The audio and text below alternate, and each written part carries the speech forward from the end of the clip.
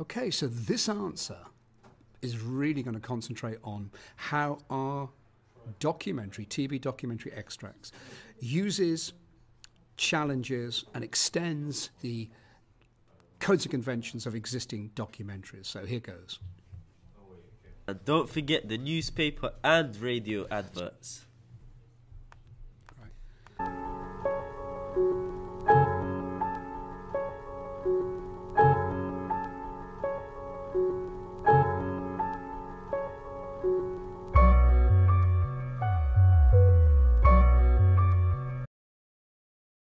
Well, the documentary that I'm really excited about at the moment is American Justice, and when you look at the beginning of that, it's a title sequence, and it's very cinematic with extracts from the piece. They don't have a pre-title roll and then a title.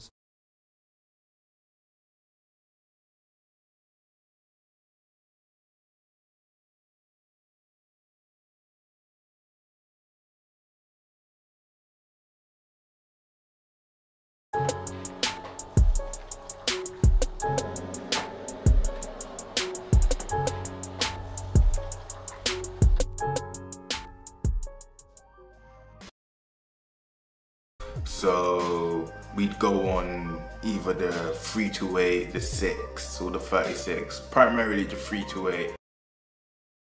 Like during the day, it's all about like measurements, timing, positioning. Literally I'd be looking at marks on the ground.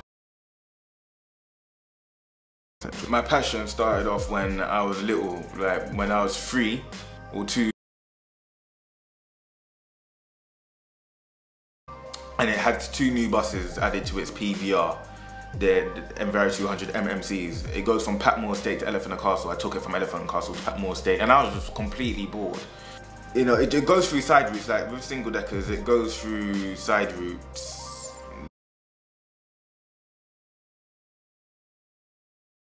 I can't forget Cricklewood Bus Garage. Working at Cricklewood Bus Garage, the work experience. I mean, they were so blessed from the.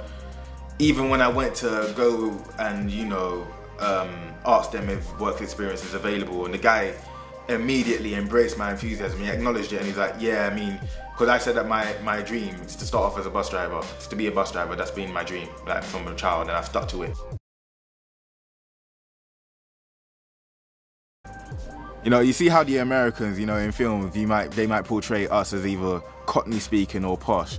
You've got so much more kind of, you know, diversity and, you know, different accents and characters than just the posh or the Cockney. There's no type of division like that. You've got, you know.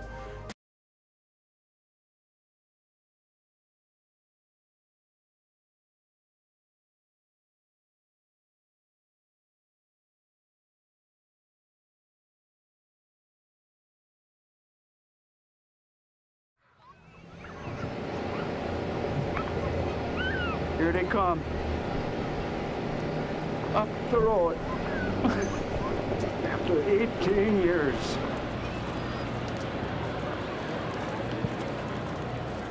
How you doing?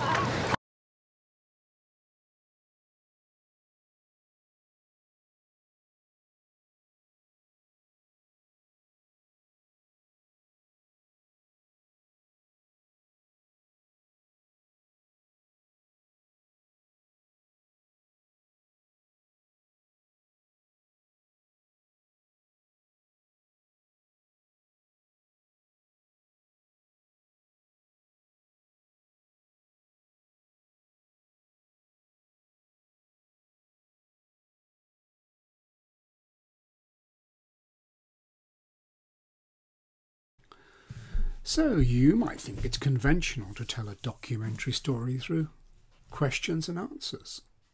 But there are several ways of structuring documentary narratives. Here are 4 different ways. And how do you take pictures? What does it take to take a good picture, or, in your words, a quality picture? Many things. I mean, like people just think, oh, you chase after buses or... I pulled the 2 psychologists, yeah, to the side, yeah, and I just said to them, like, you know, I've had enough of this and everything, yeah.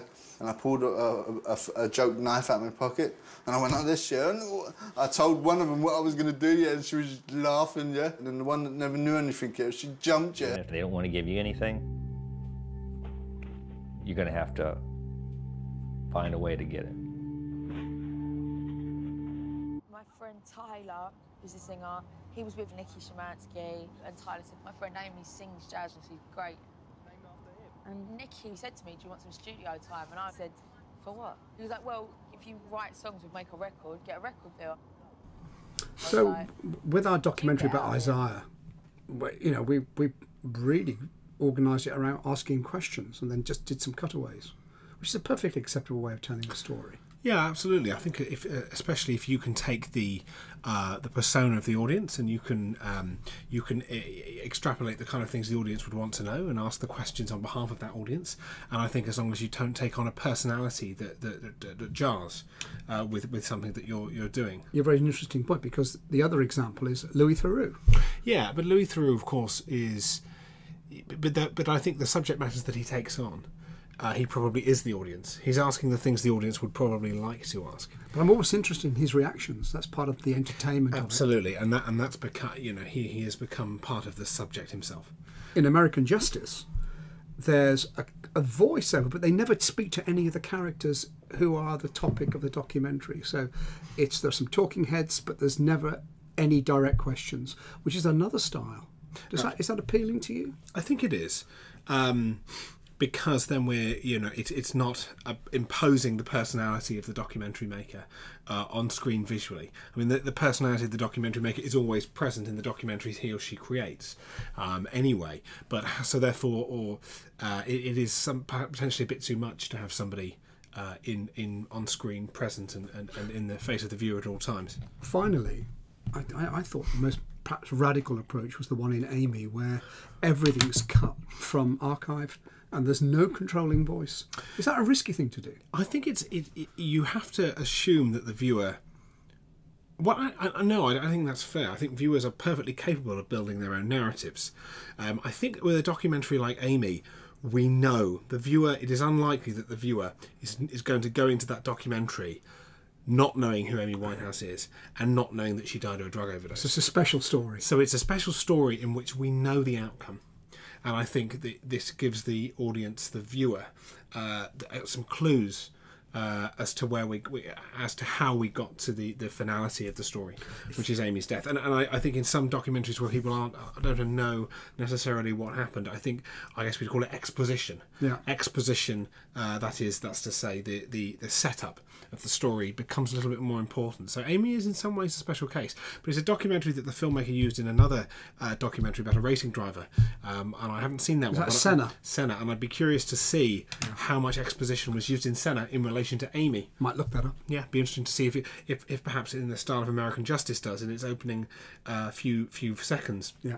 There's a couple of lines of text which essentially set this up. And I know it's used in Making a Murderer as well. There's no voiceover in that, but they use text throughout to establish the exposition of what is happening, establish the start of the narrative. Feels like we're in a golden age of documentary.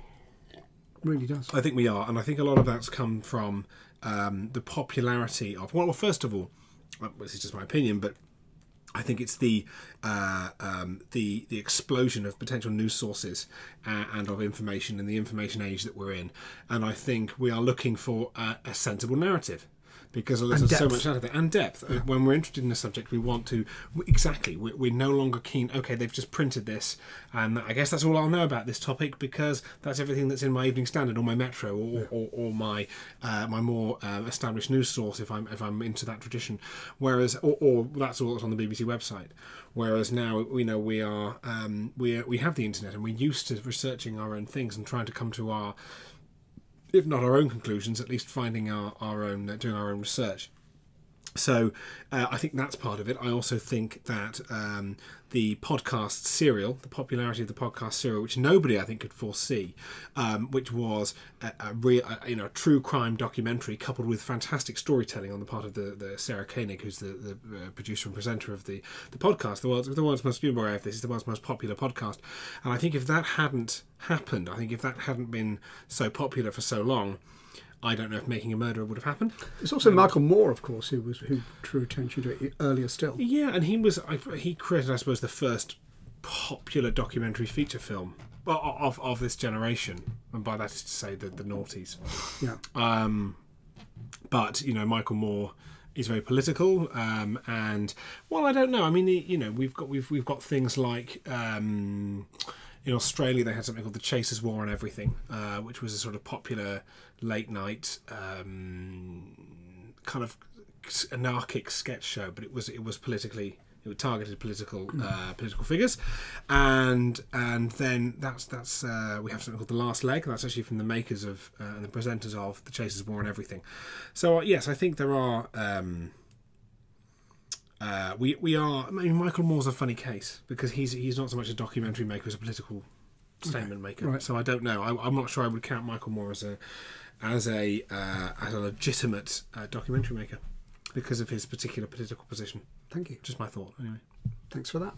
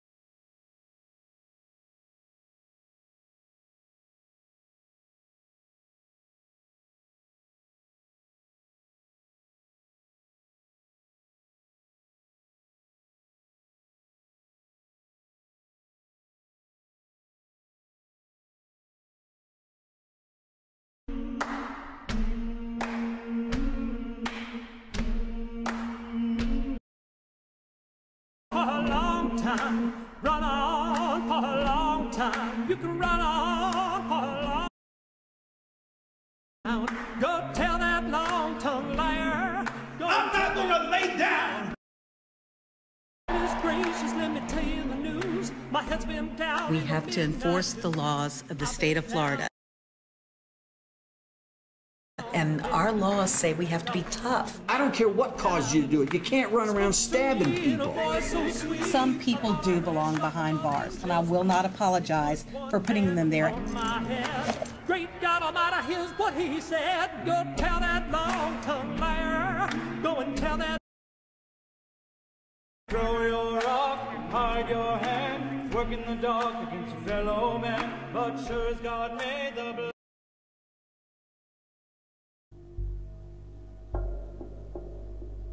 After I got off the phone, I seen the one guy on the floor. He was in the doorway of the second bedroom, and he didn't have any mask on anymore. Was he standing or laying down on his back? Was he still alive? He was gasping for air.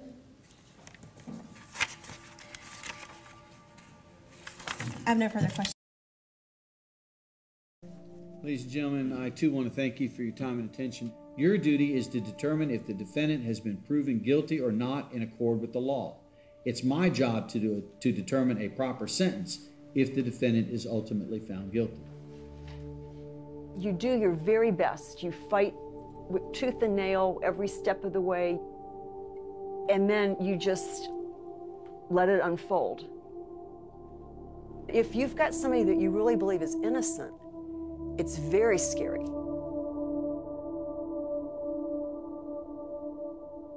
We charge felony murder because somebody has to be held accountable when someone dies a violent death. Our ultimate goal is to do justice.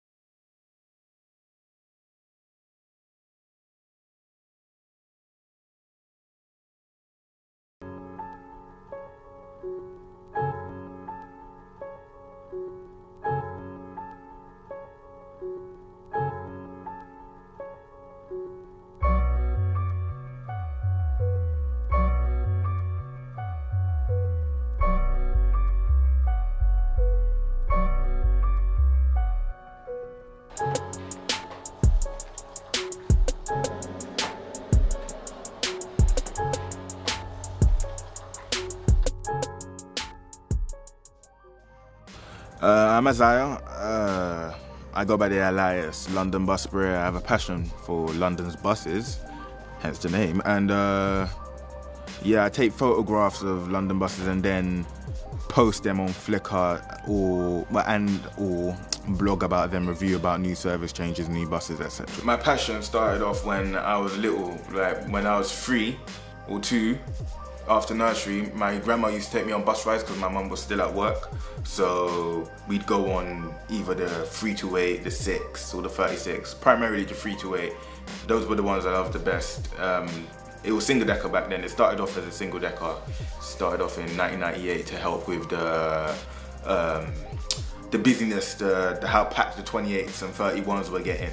So the 328 was the extra service to accommodate those services around the Kilburn hotspots and Chelsea hotspots. So yeah, the Dennis Stark Marshall Capitals, I absolutely loved those buses. They were so fast, you know, you could get a real thrill from the drive. I just love the Dennis Stark Marshall Capitals, and that's where my passion stems from, those bus rides on the 328 with my grandma, which later on developed to bus rides with my mum, like going on, like every Monday I remember used to go to Brent Cross on the 189 Toys R Us. That would be, yeah, that's the origin of the passion. We try out new routes that were near us, but we didn't go on before, like exploring new routes, new local routes.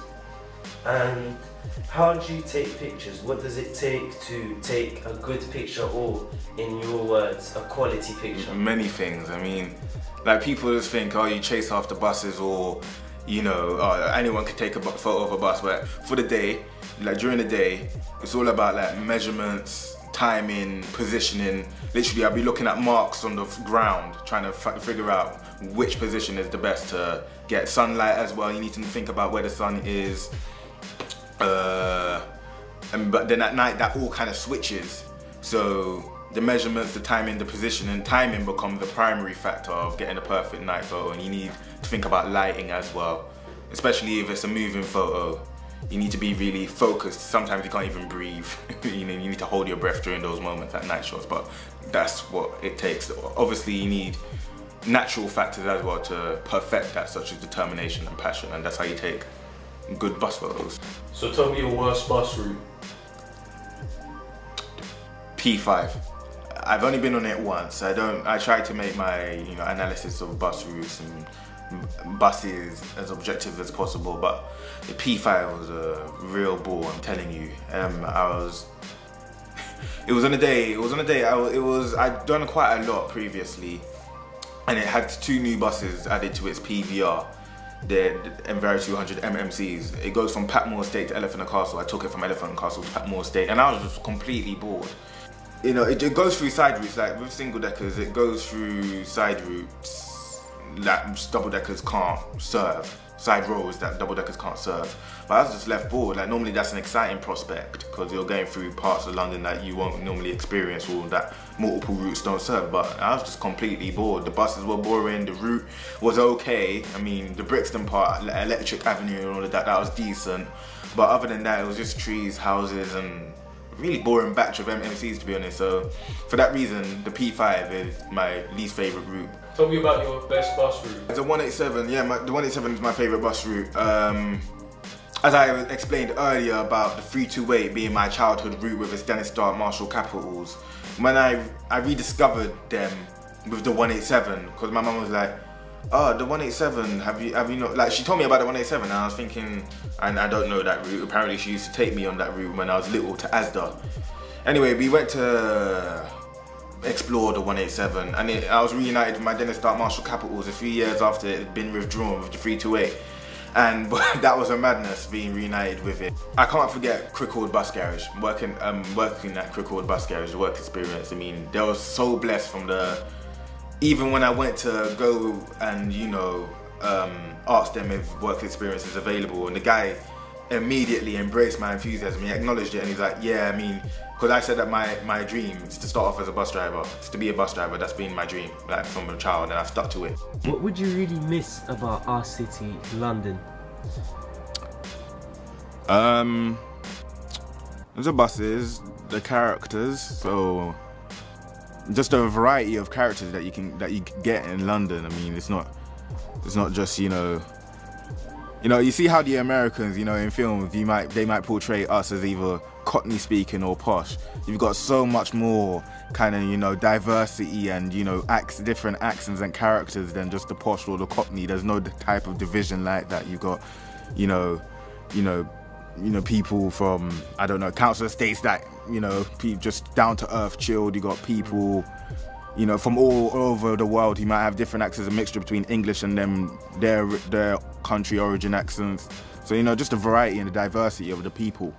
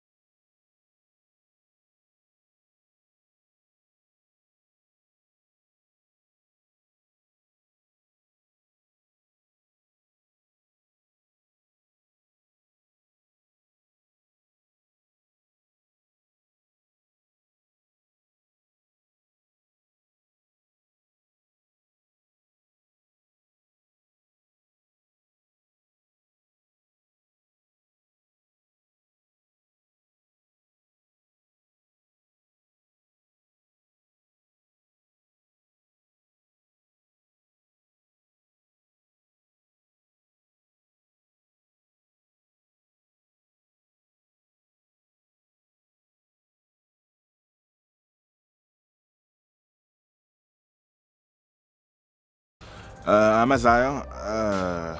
I go by the alias London Bus Sprayer. I have a passion for London's buses, hence the name. And yeah, I take photographs of London buses and then post them on Flickr or blog about them, review about new service changes, new buses, etc. My passion started off when I was little, like when I was 3 or 2.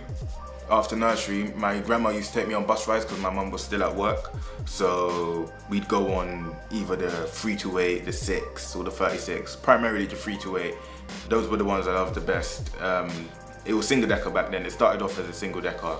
Started off in 1998 to help with the busyness, how packed the 28s and 31s were getting. So the 328 was the extra service to accommodate those services around the Kilburn hotspots and Chelsea hotspots. So yeah, the Dennis Stark Marshall Capitals, I absolutely loved those buses. They were so fast, you know, you could get a real thrill from the drive. I just love the Dennis Stark Marshall Capitals, and that's where my passion stems from, those bus rides on the 328 with my grandma, which later on developed to bus rides with my mum, like going on, like every Monday I remember used to go to Brent Cross on the 189 Toys R Us.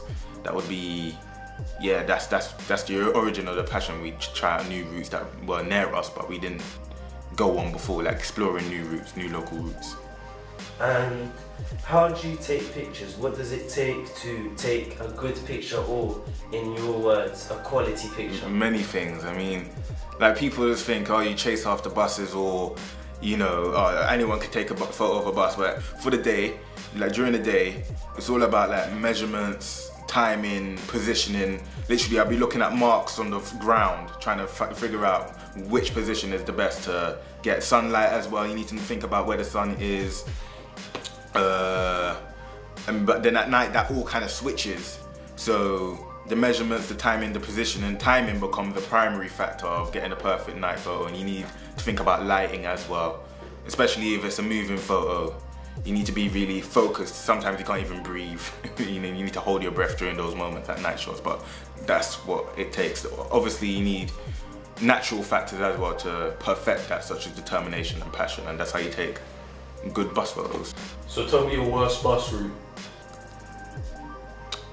P5. I've only been on it once. I try to make my analysis of bus routes and buses as objective as possible, but the P5 was a real bore, I'm telling you.